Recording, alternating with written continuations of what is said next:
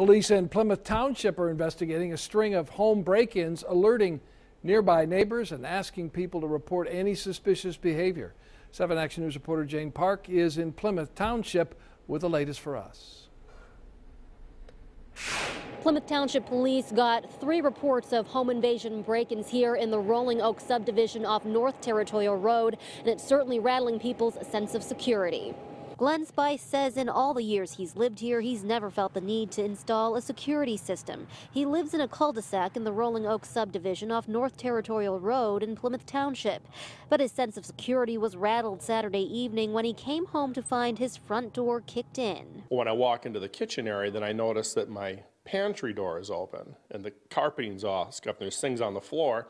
Looking straight into my master bedroom, I noticed the drawers were all pulled out. So I start going, hey, who's in my house?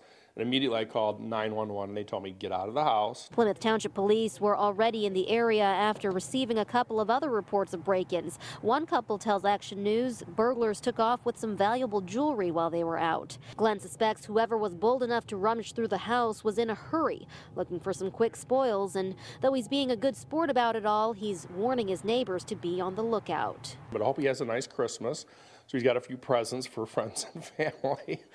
But I'd caution you, obviously, keep your doors locked, which I do. Have a few lights turned on and music, and of course an alarm system usually helps too. Anyone who notices any suspicious behavior in the Rolling Oaks area is asked to call Plymouth Township Police. In Plymouth Township, Jane Park, 7 Action News.